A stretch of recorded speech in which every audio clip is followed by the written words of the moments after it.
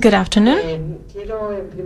First of all, I would like to thank Fundación Telefónica for having supported and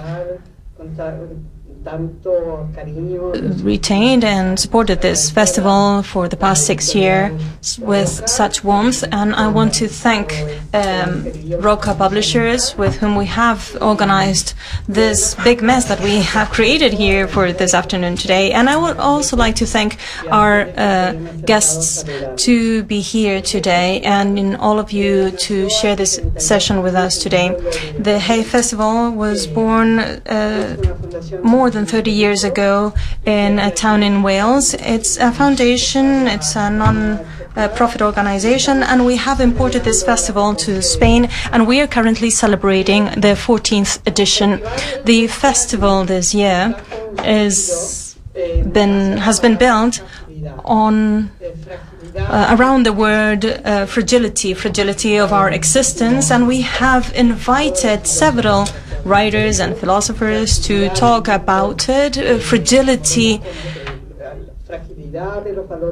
of the democratic values as we have known up until now, and fragility in terms of taking care of our house, the planet. This is why I am really excited about this conversation that we're going to be having here today, because I'm always looking for reasons that bring me hope about the world to be. So let me introduce to Blanca Rosa Roca, as the English say, partner in crime.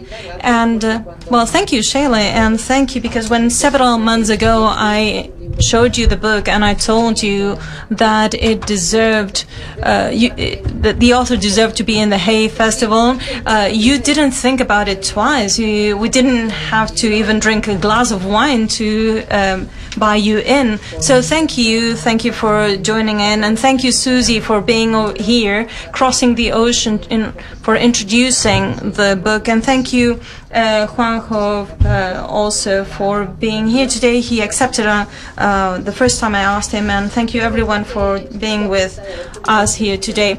Thank you all. I'm very happy that we managed to publish this book.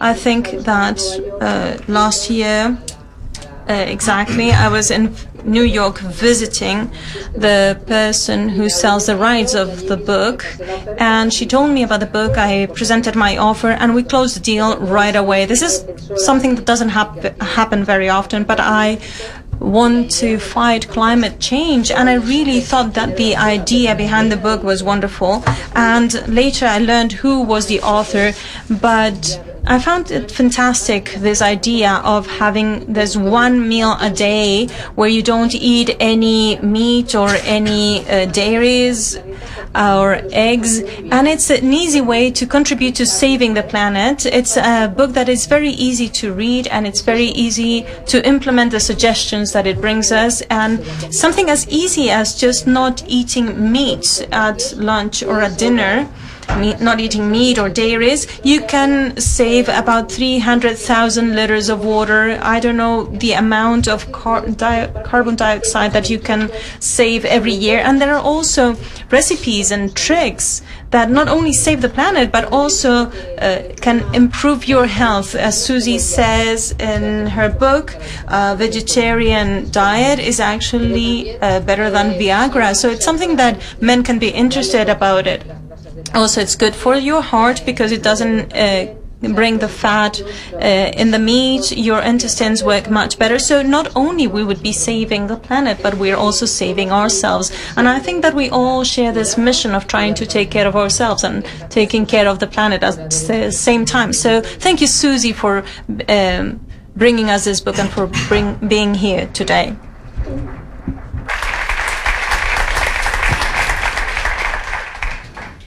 Buenas tardes. Okay, so good afternoon and welcome to this chat with Suzy Amis. First of all, I would like to say thank you to the Hay Festival, of course, the publishing house of Roca and Fundación Telefónica for letting us be here to speak about what I think we're going to speak about during this evening. That is going to be about the ecological crisis and the answers and responses that we can give to this crisis. So, hello, 1, 2, 3, 1, 2, 3. A partir de ahora, quería hacer la introducción en castellano. I want to make the introduction in Spanish, but I'll speak in English from now on. Will be better if we speak the same language and we don't have the intermediate of the translator among us, although my English is not as good as yours, of course, but well, and my Spanish is not as good as yours. Exactly. So I'll do my best. So, well, first of all, I wanted to briefly introduce the book. I really recommend reading it. The book has two very different parts from my point of view. One is the first part, which is really how she started basically getting into veganism, and what drove Suzy to becoming vegan, and how she did it from a basically very carnivore life, I would say, because you were living in a farm in the US, which is a very carnivore place, isn't it? Yes. At least that's what we understand. And then the second part is a much more, let's say, detailed one on how to make that change. The nice thing of the book is that it introduces you into veganism in a very convincing way, because on the one hand, as Blanca Rosa was saying, on the one hand, it talks a lot about the health aspect of becoming vegan and how your health is going to be much better from the first day. And the second part is about the environmental impacts of the actual how you say the animal agriculture. Yeah, exactly. Yeah. Thank you. Yeah. So, which is very interesting, and we are going to talk a lot about it, because in Spain, of course, there is a lot of concern about things like the fires in the Amazon, which is something which is really touching us. And there is a link, we will talk about it, a very clear link between what is happening in the Amazon these days and what we eat. We will talk about it. But as well, climate change is touching us very strongly. Spain is one of the countries in Europe, and this is what the scientists are saying, one of the countries in Europe where climate change is having a higher impact, because we are in a region which is between the more humid climates in the north of Europe and the arid climates from Africa. So we are kind of a frontier region, the Mediterranean region, and is very effective. Just yesterday, we had in the Parliament a debate exactly on this, because yesterday, and this is the good news, or for me it's maybe the only good news, because as I was telling you before, the Spanish politics is not bringing us many good news these days, but there's one, which is that yesterday the Congress, the Spanish Parliament, approved the declaration of climate emergency, that saying that Spain is a country in climate emergency.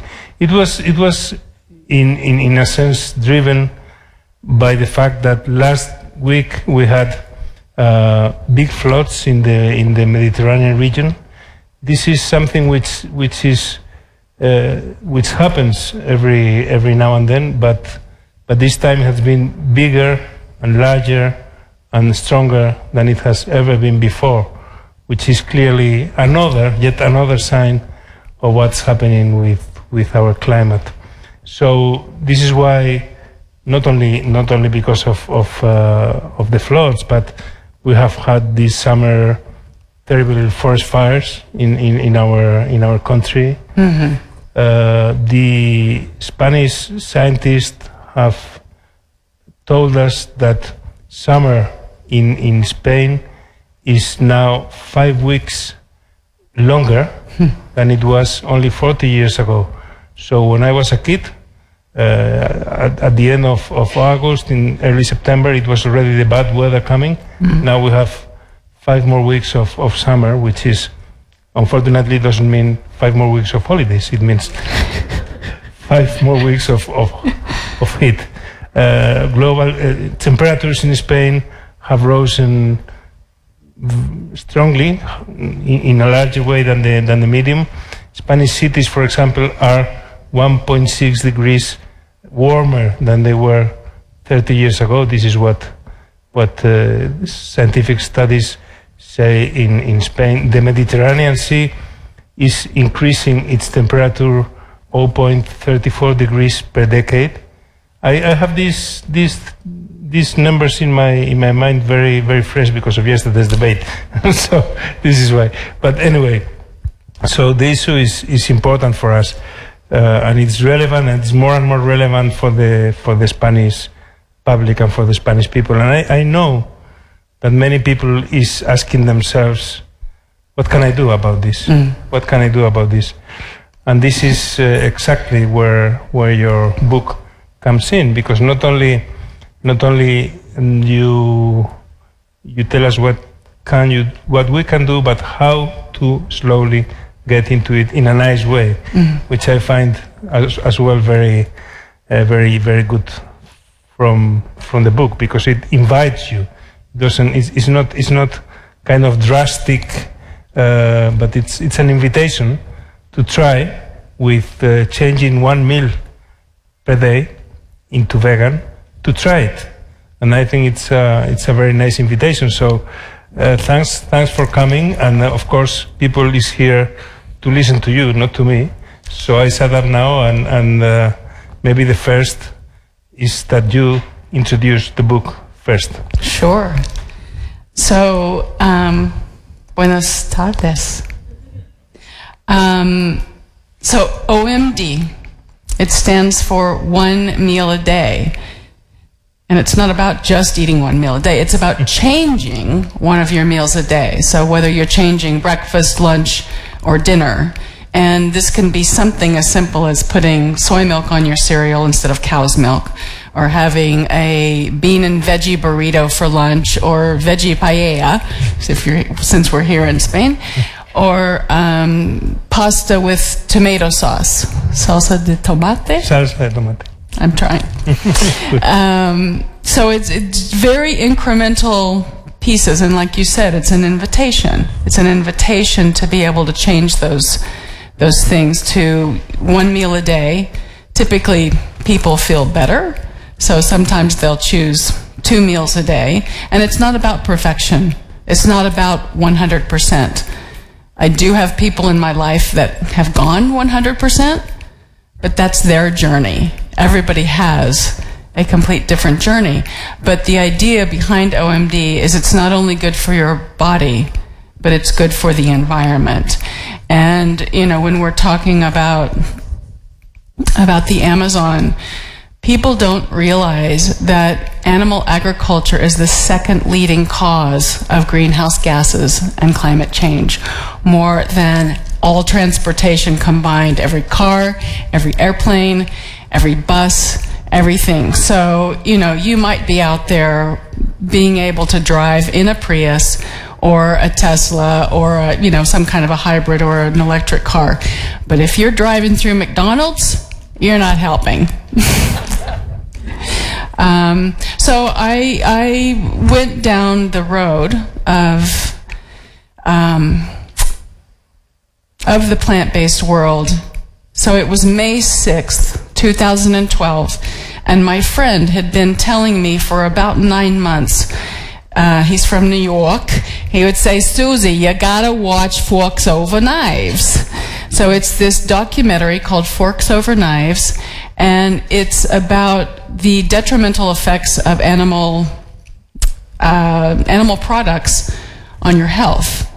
And I have cancer and heart disease in my family. My husband, Jim, has heart disease and cancer in his family, and his mother has severe heart disease, and the doctors were already telling him, because his mother had such bad heart disease, they were telling him as a precaution that he should probably start to take some medication. And I was saying, no, you can't do that. The side effects are horrific. And he basically said to me, look, that's life. That's what you do. You get older, you have to take medication, you feel bad, and then you die. And I knew deep down that there had to be a solution. And I felt like it had to do with food, but I didn't know exactly what it was. And I had this movie, Forks Over Knives. I grabbed the DVD one day, May 6th, and took it down to the gym to watch it. I was on the treadmill, and after 10 minutes, I had to get off and sit down. I felt so betrayed. I felt like I had been lied to my whole life. And I got really angry that all of these advertisements constantly my whole life I've been told you have to eat meat to be strong, you have to drink milk to have strong bones. I grew up in Oklahoma, and we still have our farm. But when I was a little girl, we raised cows, and we raised pigs, and we ate them. And Oklahoma it's all full of cowboys and yeehaw and, eat your steak and your burgers and chicken fried steak and all of those things. Are you going to present the book in Oklahoma? Because I already have. You already have? It's great. How was it? No, it was really good. Was it? It doesn't matter where I've been in the world, because, like you said, it's an invitation.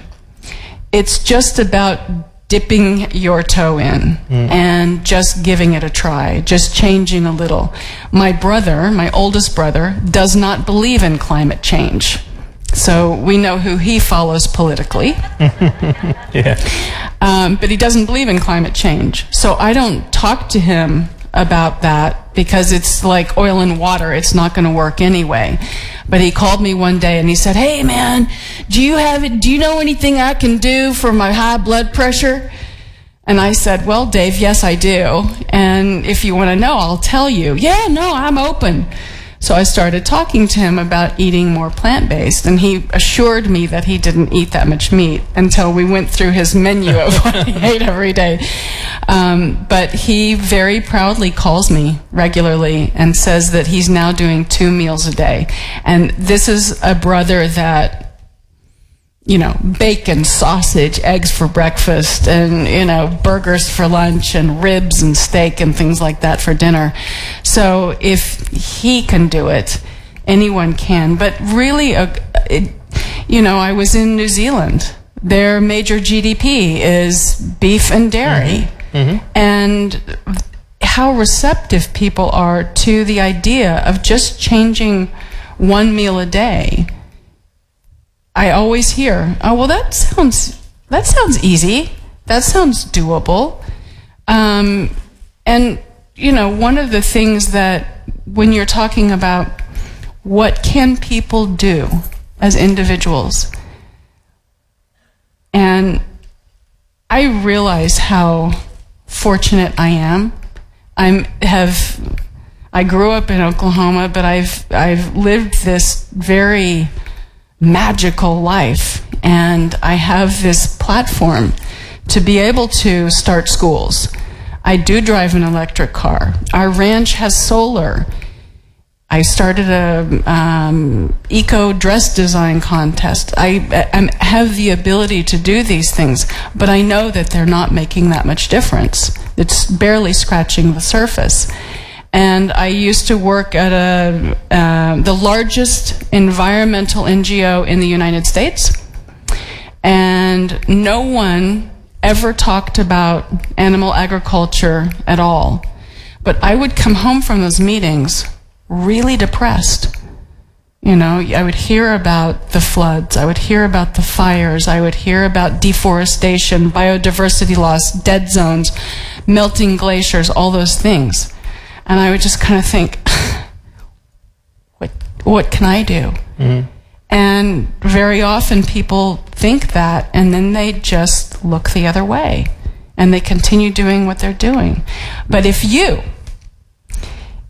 decided to change one of your meals a day for 1 year, you would save 200,000 gallons of water and the carbon equivalent of driving from Los Angeles to New York.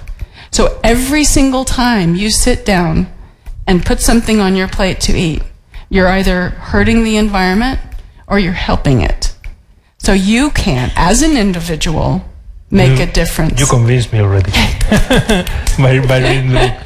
Let me say something about the Amazon fires, because maybe we are talking about it, but maybe people doesn't have all the information. But it does have a link to Spain and to the Spanish economy, because Spain is the second importer of Brazilian soya from the European Union.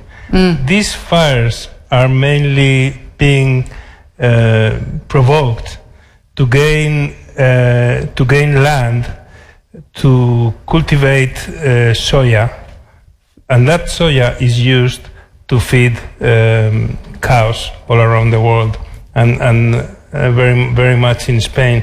So when we see the fires in Brazil, and we hate Bolsonaro for his statements and so on, as well, we have to think that there is a link on what we are doing here.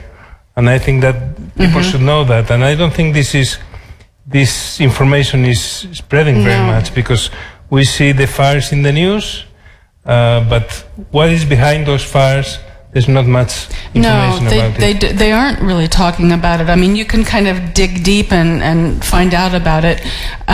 Jim and I were actually in Brazil in 2010 twice, and we flew over the Amazon, and then all of a sudden we just saw it stop. And we were asking so many questions, and it was for either grazing animals, grazing cows, or growing soy and corn. So 70 to 80% of the corn and soy go to feed the animals. And do you know how many humans you could feed by feeding? You cut out the middleman, you cut out the cow, you can feed 10, 20, 30, 40, 50 times as many humans by giving them that grain, but they're giving it to the cows. So yeah, that's exactly why the Amazon is burning. Well, the Amazon should be preserved anyway. It's not land for growing anything. Let me ask you a couple of tough questions. Okay.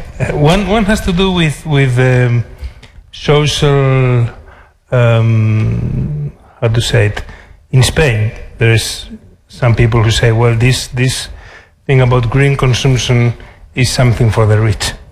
If you are green and you care about what you eat, and then it means that you have the economic resources on your family to deal with it. But poor people cannot afford it.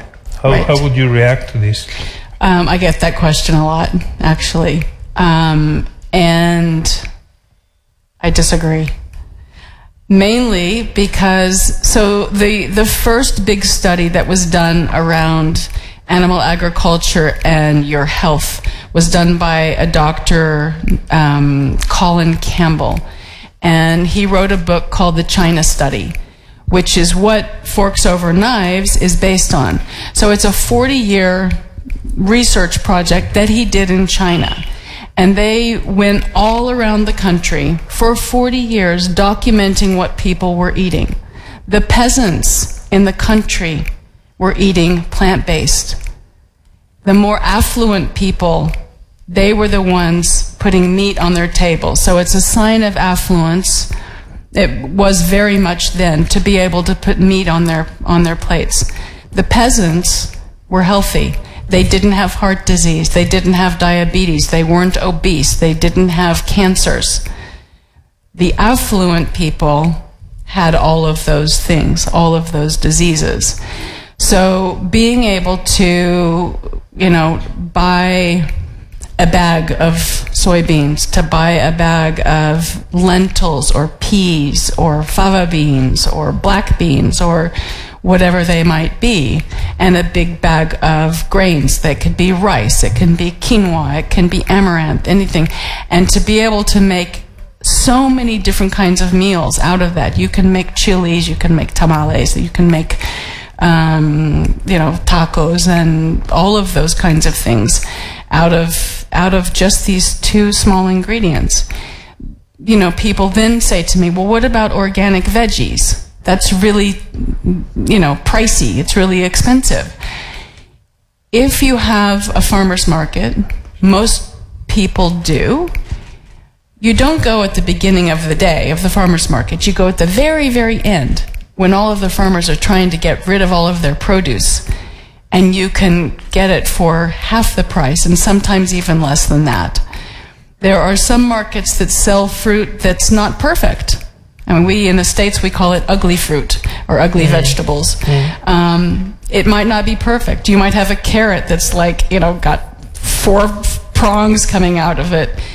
They're just as nutritious. Sometimes they're even tastier, funnily enough. But that's a great way of doing it. And the other way is you go in the grocery store and you get frozen vegetables and frozen fruits. And they're a lot less money than, buying them fresh sometimes. And they taste just as good in a stew or in a saute or something like that. But, in a city like Madrid, for example, we don't have such a thing as farmers' markets. We have supermarkets, and there is a movement which is growing, which is of consumer cooperatives, in which people get together and they get in contact directly with the farmers. So you have the direct relationship, and then you know what you are buying, which is the best way, I think, in a big city to be able to have access to organic food. Right. Because otherwise, we have there are bio supermarkets. Not many. I've been in them. You have been in them, but they're not many. But they're not that many. They're not that many. And this is what they. A criticism we hear very often. That's not very accessible. It is more expensive than a normal market, and this is.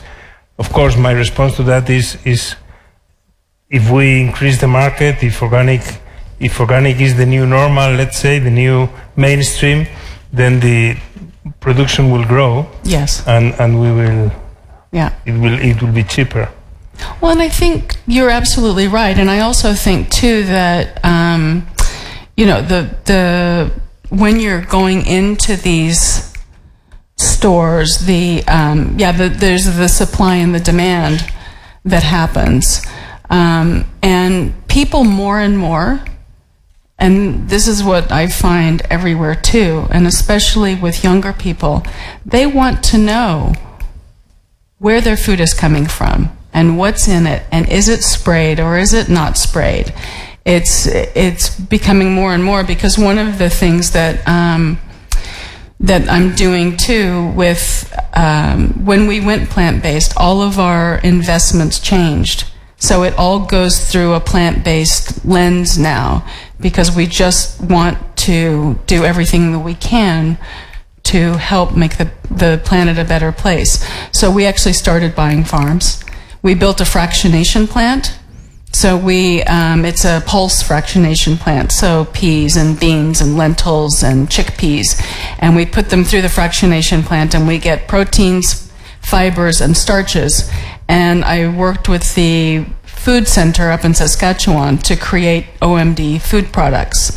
So these will start to roll out in Canada, probably within a month, and then eventually they'll be everywhere. What does it mean, one OMD product? An OMD food product. So they're made with, there are all kinds of things. We have sauces, we have got cheeses, we have burgers, we have snacks. It's basically vegan food for one day, or well, it's plant-based foods, right? So they're all made out of pea protein or fava bean protein, chickpea protein, and things like that. And every time you purchase the foods, we also will be cloning and planting old growth trees. So like the big sequoias that are in Northern California, they will not survive climate change. So what they're doing is they're cloning them and they're moving them north to British Columbia. So there are, one of the things, and I bring that up because one of the big things is people want to know what the ingredients are. They want to know where their food is coming from. So by people creating groups and co-ops and working directly with the farmer, that's a great way to start. Yeah, and it's a way of changing the world from the very base. One other question always comes up, and there's a number of articles I have been reading in the last few days. It's about responsibility on the environmental crisis, because whenever we talk about the environmental crisis, the climate crisis, and so on, there is a lot of talking on individual responsibility, but there is as well corporate responsibility. And sometimes corporations don't want to talk, or they like, and this is another, let's say, it is an issue, and it's been discussed, to which point corporations like us to talk about individual responsibility, so they cover or they escape or they hide behind that and say, well, it is all it's our collective responsibility. It's not the responsibility of corporations. And I do think that there is as well a big responsibility of governments, corporations, and so on. I would like to, what do you think about it? I think it's everyone's responsibility at this point. If they want a planet to live on, if they want a planet for their children to live on. I mean, that's what wakes me up every day, is thinking about not only my children or the children at the school that I started or my grandchild, but the collective children everywhere I travel. I think about these children that I see, and I wonder what kind of a planet. There's a couple of kids over there. What kind of a planet are you all going to grow up on? And I know the kind of planet that I grew up on. I was really lucky. And I want you all to be able to grow up on the same kind of planet, one that has clean air and clean water and nice summers and nice winters and nice springs and autumns. And it's all of our responsibility to be able to make changes. And, when I hear of people, you use the word activist or environmentalist or whatever that is, and they go and they talk to governments and they're like, you need to do something about climate change. You need to be, taking action. But you rarely hear, what can you do? Which is why I continue to come back to, being able to be empowered as an individual, because you can make a difference. And not everyone can drive an electric car. Not everyone can do those kinds of things. But everyone does eat every day, and they can make a difference. And in terms of the corporations, this is something that I want to change everything. We have created a corporate pitch deck to go into corporations to talk to them about offering OMD within their corporations and becoming an OMD certified corporation. We already have Swarovski signed up to do that, and they've got, they're represented in, I think, 28 different countries and have hundreds of thousands of employees. So this actually makes me really happy. And a lot of corporations do. They hide and they greenwash and they say, oh no, we're being eco. But this is definitely something they can do, and they would have more productivity. They would have less illness. They would have, lower health care. Yeah, but it depends which corporation. For example, there is one corporation which is called Monsanto. Yes, exactly. They have a blacklist. I'm in the blacklist of Monsanto, which is, for me, I'm proud of it. Being in the. It was published some weeks ago because a judge ordered the company to publish who is there in the blacklist, and I am one because. What's the book? No, not the book. A blacklist of activists. Yes, yeah. And because basically, in this case, it has to do with glyphosate. Glyphosate? Yeah, we call it glyphosate. Yeah, glyphosate. Yeah. Because there is a campaign to ban glyphosate, which is their product. Yep. And they are very, very angry about it, so they are trying to target activists. So, I mean, there are corporations which obviously will change. True. But others, I find it But you find the ones that can build up. Yeah, and exactly. then there'll be 10 on this side and 1 over there. Exactly. And if they don't step up to the plate. So you are in favor of a positive approach, which means guiding the good guys to the fight and isolating the bad guys. Yeah. Yes. Yeah. Because I come from a more confrontational culture, Yes, I know. So we go and we jump on there, and that's. Well, what is the adage? That you fight gets stronger, and that you focus on gets bigger. So I actually don't like to use the word fighting climate change. Mm-hmm. I think that, moving the needle on our climate crisis and what kind of things can you do to move the needle on climate crisis. And you were talking, when we were backstage there, you were talking about, which approach is the most important. And I think, it's like when you use do you all have convection ovens here? So an oven where you turn a fan on and it cooks it all the way around, right? So that's how I make my chili. I put the chili in, and then I don't have to stir it all the time, so it cooks it from all the way around. And so that's the metaphor. You start with the children. You start with the mommies. Mommies are responsible for purchasing 85% of all of the household purchases. So all of the food. They're making those purchases. So educating the mommies, teaching the children how to garden, working with the corporations. Once there's a groundswell and that demand is there, they have to create the supply. So, one of the things people are always talking to me too, they say, well, it's just a trend.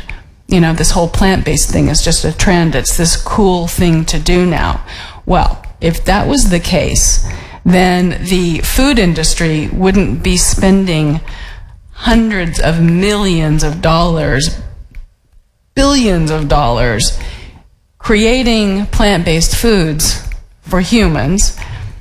The beef industry is starting to invest in plant-based meats. The dairy industry is starting to invest in plant-based milks. All you have to do is follow the money. Mm-hmm. So it's, not only is it, they may be in it completely for profit. Fine. Yeah, it's going to help the environment. Exactly. They change, that's the point, eh? Exactly. So some years ago I was listening to a scientist, environmental scientist, and she was asked, is there hope? Is there hope for us? Is there hope for the planet? And she said, there is hope. She had three reasons. One of them was that on her experience, the nature recovered very quickly. So if you leave nature in peace, it would recover. Like, for example, if you stop burning and destroying the Amazon slowly, it will recover. The second was because she knew that a lot of people is working to stop the environmental destruction, is working in that direction.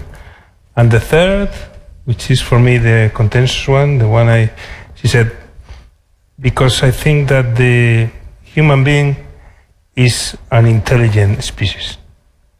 And I thought, Yeah. You know, I wrote a book which was called The Planet of the Stupids, talking about humans. So, do you think there is hope? Well, I have a story about hope. So, about a month after Jim and I went plant-based, well, I'll go back to a little bit back to that story. So after I watched Forks Over Knives, and I realized that was the answer to, the health part of it. And I ran up to the house and I found Jim and I said, babe, I need an hour and a half of your time tomorrow. So this movie's 90 minutes. And he said, oh, okay, where are we going to go? And I said, we're not going to go anywhere. We're going to watch a movie. And he said, oh, cool. I love movies. What are we going to watch? And I said, we're going to watch a movie. And I'm not going to tell you what the name of it is, but I just want to watch it, and then we're going to have a conversation. Well, we watched it, and by the time we got from the TV room into the kitchen, he said we shouldn't have any more animal products in the house. And 24 hours later, it was all cleaned out. We even had goats up at our ranch, and we were creating goat yogurt and goat cheese and goat milk, and it was really, really good. And within 48 hours, we stopped the production of that. And we kept the goats for quite a while because they're really cute and and they're good for fire abatement. We, as you know, we have massive fires in California. Mm-hmm. And Jim actually started educating me on the environmental issues. I mentioned earlier that I was working with the largest environmental NGO in the United States. They never mentioned a word about animal agriculture. I learned all about the dead zones, biodiversity loss, deforestation, melting glaciers, climate change. I mean, it was the most depressing thing in the world. But no one ever talked about animal agriculture. So he started telling me, and he gave me a book, which I read, and then from there, I just became ravenous to find out more about the environment, but it was really difficult. There wasn't a lot out there. I found another very small book. And we were walking on the beach one day. Now, if you know my husband, he's kind of a doomsday kind of guy. So his movies, Terminator and The Abyss and Titanic and Avatar, it's like death and destruction, and we're all gonna die, and there's no hope. And he actually, when we first started dating 23 years ago, I said something about hope, and he said, I hate that word. I don't use the word hope. And I was like, oh, okay. And he didn't. I never heard him use the word hope. He has a t-shirt that says hope is not a strategy, and he wears it. And we were walking on the beach that day, and he said to me, you know, babe, for the first time in my life, I have hope. I was like, I almost fell in the ocean. And he said, the more people that we can inspire to go plant-based, the more we can move the needle on climate change. And it was in that moment that I knew I wanted to write a book. I knew I wanted to create documentaries and content for children, for mommies, for men, for whoever whomever could be inspired, because that will move the needle on climate change. So let's get into the content of the book a little bit more. How would you convince those of us here to start with one meal a day, one vegan meal a day? Well, I mean, I think I started with it a little bit, just incrementally, using soy milk or almond milk on your cereal in the mornings, or having... Which meal would you choose? Would I choose? To start with, I mean, would you start with breakfast? There's a really fun way. Okay, this is what I did with my children. So you go to the store, you get, the ones that I saw at Bio, I saw rice milk, almond milk, soy milk. I believe there was a cashew milk and a macadamia milk. And when I was at home with the children, we put all the milks out, we blindfolded everyone, and we did a taste test. And everybody wrote down on a piece of paper which ones they liked the best. So we ended up, I like rice milk. Jim and the kids like soy milk, but one of the kids likes almond milk. So we kind of ended up... You need a budget for milks in your... at your home. I know. But so here's an interesting thing. People, when you were talking about that it's expensive. So Jim has had one cold in 7.5 years, and which he just got. He's down in New Zealand shooting Avatar right now. And one cold. No flus, no stomach problems, and I had a lung thing last year, only once in 7.5 years, and it was right after the fires, so it was connected to breathing the smoke in. We don't go to the doctor, so we don't take medication, and so right away our health bills go down. The children don't get sick. Our doctor actually texts me every 3 months to say, "Hey, how are you guys doing over there? Just want to make sure you're okay." It's like, we're good. So it's really amazing, the benefits from it. But you live in California, which is a bit of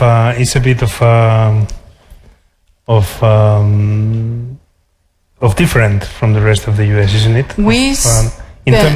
In terms of the environmental awareness, and in terms of doing things to save the environment, I think California is a bit different. You remember that book, Ecotopia? Mm-hmm. For me, it was something, a book I read when I was very young. Mm-hmm. For those of you who don't know, Ecotopia, I think the author was called Ernst Kallenbach, and it is the story of 3 states from the U.S., California, Oregon, and which is the other one? 3 in the West. The 3 in the West. Washington, sorry. Yeah. That they get independent and they declare a green regime. Mm-hmm. And then a journalist comes in. And so California is different, isn't it? But how is it? Do you think, talking about hope, do you think the U.S. has hope? Is hope for the U.S.? Because, we see what we see from here, we see Donald Trump, which is somehow a climate change denier. He wants to get the U.S. out of the Paris Agreement. Yeah. And how much, and it seems that he may be re-elected. He may be re-elected. I hope he isn't, but that's my point of view. What's going on in the U.S.? Why is this happening? It's challenging. It's challenging, and frankly, as an American, it's embarrassing. And when you think about the 8 years that Obama was in office, and all of the things that he did that were so great for people, for civil rights, for the environment, for, you know, you can just check off the boxes of all of the things that he did that were positive.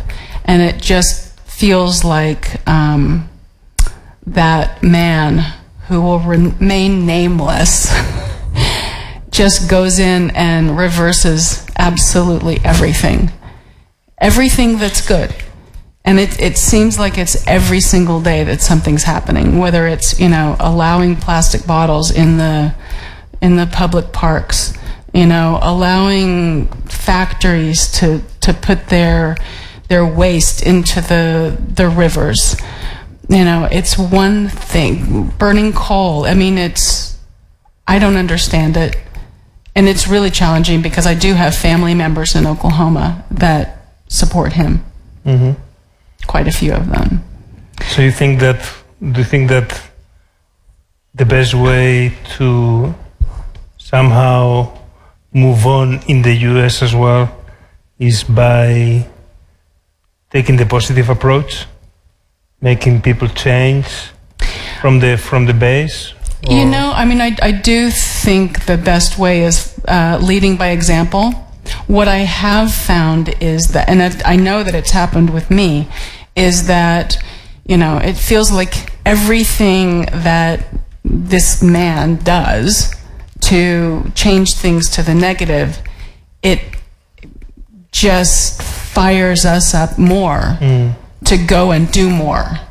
You know, I mean, I've always had a flame, but it is a full-on wildfire at this point to go and do as much as I can. And I find that, you know, other people in environmental circles, even people that aren't in environmental circles, you know, you see them switching over. One of my brothers actually did vote for Trump, and he is really regretting it right now, and I guarantee he will not vote for him again. And he drives an electric car, he's vegan, he does, you know, all of these, and he lives in Oklahoma. So he does a lot of things to help the environment. Well, I'm being told that our time is ending. I know, we could sit here for days. We have to finish, unfortunately, because I am, as you are, passionate of these issues, and could be talking for hours. Let me ask you one last question, which is, why would you recommend your book? Why would you tell people? Why do you think your book could be a good reading for people here? Well, I think that there's a multi-prong. I see plant-based eating is like a silver bullet. And you can be deciding to eat plant-based because of your health. You might have heart disease, you might have diabetes, you might have cancer, you might have autoimmune issues, you know, achy joints, things like that. You might be doing it for the environment because you're aware of the environmental issues with animal agriculture. You might be doing it because of the horrendous behavior that happens around slaughtering animals that we eat. You might want better skin or a slimmer body. You might want a better sex life, which I talk about in the book, which a lot of people don't understand, really, because if you don't have good blood flow up here, and you won't have good blood flow if you're eating animal products, but if you're eating plants, your blood automatically opens up. But if you don't have good blood flow up here, you're not going to have it down there either. So, but the book, actually, it starts out with all the health benefits.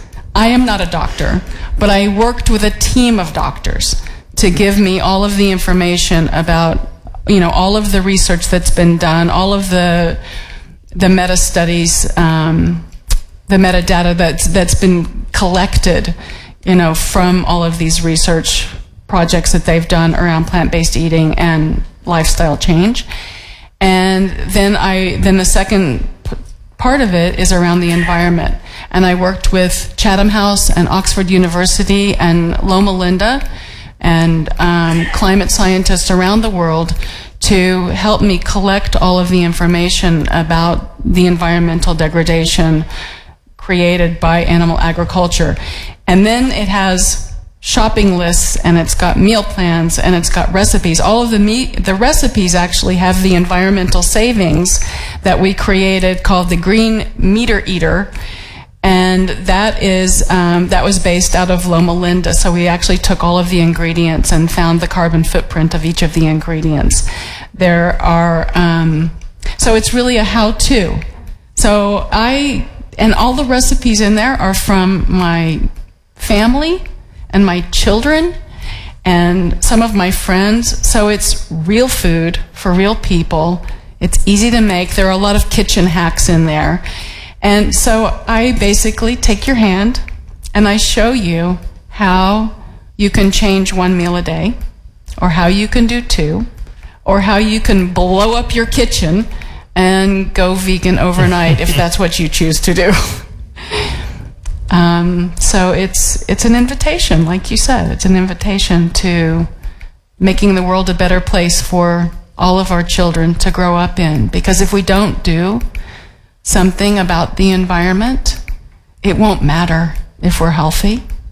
It won't matter if we have environmental schools. It won't matter if we have electric cars if we don't have a planet to live on. Thank you very much, Suzy. It's been a pleasure.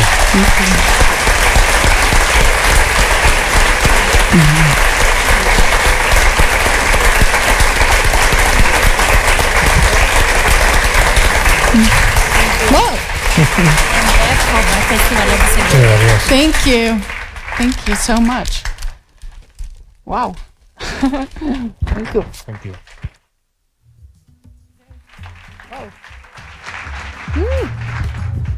Allí fuera hay una mesa con libros si alguien quiere que se lo firme. Outside you will see a table with books if you want to have the author sign in it, and also Juan if you wish.